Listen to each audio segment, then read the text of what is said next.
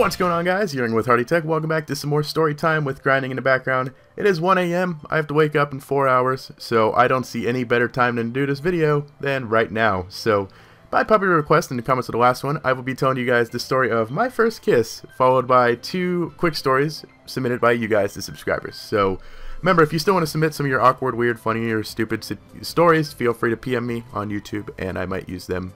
So, yeah. Anyways, let's get to my story of my very first kiss. So, a while back, true, I don't mean to make myself sound pathetic and lame and horrible here, but I didn't have my first kiss till I was 18.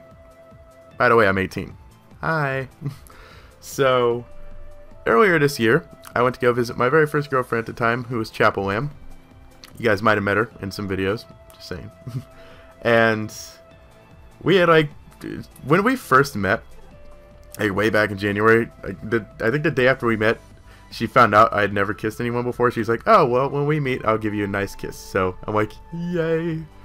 And when I finally got a chance to meet her, I was like really scared to do it. So we were sitting there the night that I went to go visit her, playing Twilight Princess, Legend of Zelda, Twilight Princess, for about these 6 hours straight. And all of a sudden, the power went out. And so luckily, I was like really tired of playing Legend of Zelda, but I didn't want to tell her that because it was her favorite game. But so I was just, oh, I'll make her happy. Anyways, the power went out, which was actually pretty much like a blessing in disguise. And so what she did was, since we couldn't do anything, she just kind of lit some candles, and we just, sat there on the couch talking. And I'm like, well, geez, candlelit, middle of the night, this is like kind of romantic. This would be like the perfect time to go for my first kiss. So I'm like sitting there trying to hype up myself to do it, and it's not working. I'm like, so I thought I'd take the gentleman approach. I said, would you mind if I kissed you? So she just kind of looked at me, and she's like, I think she was just expecting me to do it. So I just kind of sat there in absolute fear, too afraid to do it. And for about 30 minutes, we just kind of sat there with like in somewhat awkward silence, with just like small little conversation. Overall, just kind of waiting for me to finally make the move. And I told myself by midnight I would do it. And about 11:55, I looked at the clock and I realized I hadn't done it yet. I was still sitting there absolutely petrified, too afraid to kiss her. And I was just getting ready to do it. I was hyping myself up in my head, like getting ready, and the power comes back on. It's like, what? Really? Really? Of all the times, that exact moment the power had chosen to come back on. So she got up, completely ruined the moment when it blew out all the candles, and like turned off the TV because it came back on and everything. And when she finally came back to the couch, I finally just decided, okay, I'm going to do it. So I leaned in to kiss her, and I missed. That's right, the very first time I ever tried to kiss somebody, and I miss. I end up kissing her nose. Then I pull back, I look at her face, and I say, why am I not surprised? Why am I not surprised the very first time I mess it up?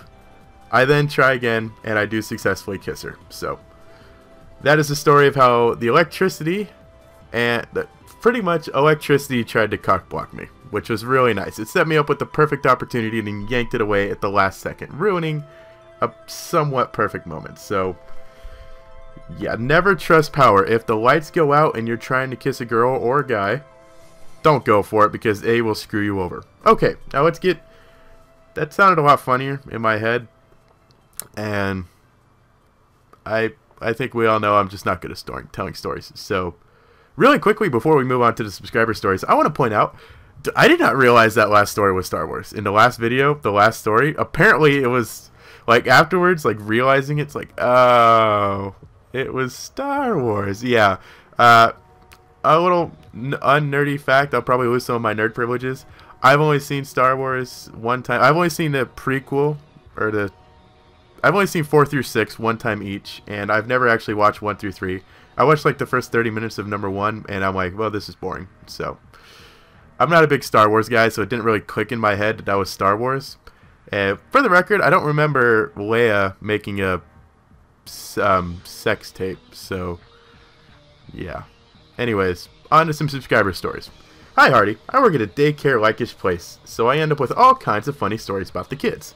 I only have one good one that I could think of right now, but if you like, I could send you them sometime. Yeah, feel free to send me some awesome, hilarious, funny stories, guys. Remember that. So this happened about a month ago. It was towards the end of the child watch, and we only had one kid left. I didn't really know this kid, and I'm not sure if he's come back since. So he was just standing there by the door waiting for his dad to pick him up when we noticed he had been pulling out his hair. My coworker asked him why he was pulling out his hair, and his response was, well, special. Apparently, he was pulling out his hair so it would fall down to his feet, which would merge together to form a snake body. Then his arms would turn into tentacles so his head could split off into monster heads. This way, he could eat his little sister and his parents so he could have their, suddenly whispering, macaroni and cheese. That kid has a plan. I respect that. Okay, so our second story is a little less freaky and a little more sexual because you gotta have some of that in Pokemon. I was upstairs in my room and I can admit I was having a little bit of joy time with myself. And I had RedTube up, and on the other tab I had Facebook and Cerebi.net, a Pokemon site. I wonder which one he was looking at. I'm guessing the Pokemon one. Well, I was home alone and I had the volume up a little bit, and then out of nowhere my mom walks in, and I jump up quickly, switch tabs, and tried to cover myself the best I could. She'd got off work early and wanted to check up on my cousin on Facebook. She didn't notice the tab labeled Bruno's Big Cock. Oh, so it was the Pokemon one. I was right. And I was sweating buckets and stuttering for 5 minutes as she was in here. Then just as she was about to leave, all she heard from the other tab was, oh God, oh God, oh no. So it's so big. I forgot that part. I had to add that part afterwards. And my face went blank, and I tried to explain it was an awkward pop-up ad from the Pokemon. Really? I tried to explain it was an awkward pop-up ad from the Pokemon site, but she didn't buy it at all. So I got my computer taken away for 2 months. Being punished for enjoying Pokemon? That is wrong. Anyways, that's going to do it for our grinding stories today. Next time, more stories, I guess. I don't think I have any more stories. Actually, I might have one story to tell, but every time I think I have a story, it turns out not to be very funny. So, yeah. Thanks for watching. Bye.